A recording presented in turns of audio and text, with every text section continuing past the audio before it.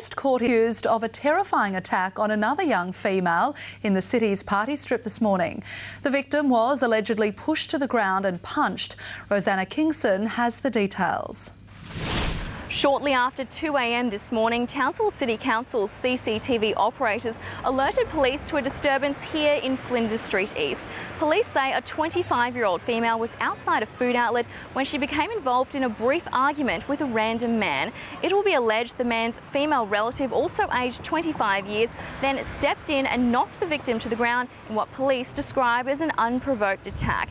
It's further alleged the woman continued being assaulted as she was dragged around the footpath, but fortunately, security guards who were nearby stepped in to stop the altercation.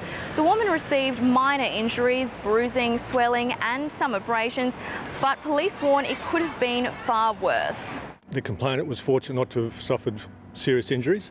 However, as we've seen all too often, it would have only taken that person to fall a different way, strike a head, and we could have had a far more tragic consequence for the sake of what? An unprovoked violent assault, because an offender cannot control their impulses. It's not on. Just asking people if they do feel a situation is escalating, to remove themselves from it. Now, it's not known what started the argument, but police say the pair weren't known to the victim. The man has been charged with a public nuisance offence, while the woman was arrested and charged with assault occasioning bodily harm. She's also been given a 10-day banning notice, which police will seek to extend to 90 days. She's expected to appear in the Townsville Magistrates Court early in July. The Abbott government is maintaining